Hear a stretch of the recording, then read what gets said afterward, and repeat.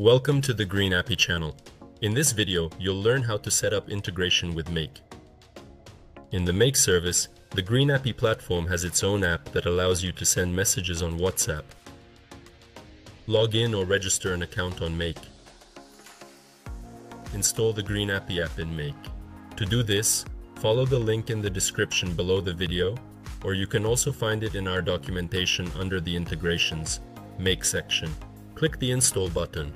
Select the organization where the app will be installed, and click the Install button. Go to the Install at Apps page and check the availability of the app for your organization. To use the app, you need a registration token and instance ID from your Green API personal account. You can use the free developer plan to test our API. For more details, check our documentation. In your Green API personal account, copy the values of the instance ID and instance IP token to work with Make scenarios. Now let's look at the process of creating a scenario, which means automated processes in Make. Each scenario consists of a trigger and an action. When a trigger is activated in one of the apps, Make automatically performs actions in another.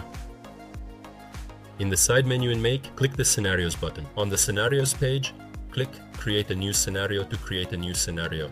The scenario has been successfully created. To receive messages in Make, you'll need to set up a trigger, which is the event that will start the scenario.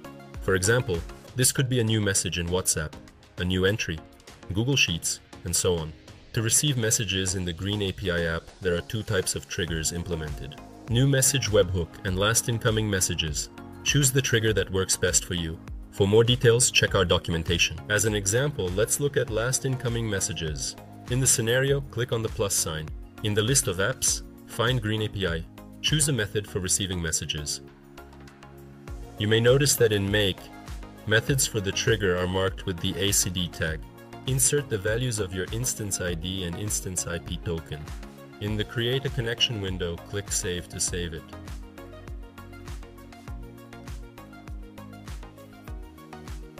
To make the trigger respond to messages from any contact or chat, select No in the Only from specified chat field.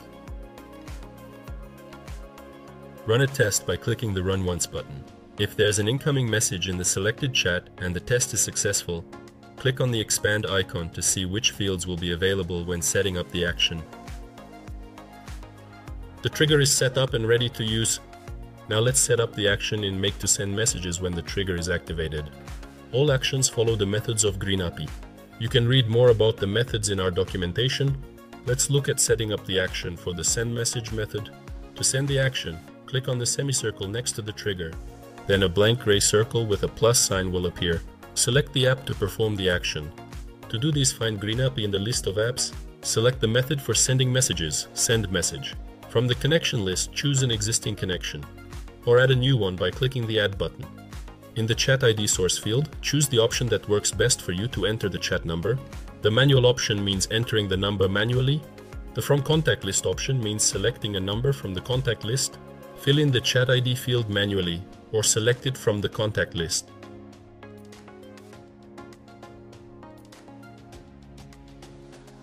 Run a test by clicking the Run Once button.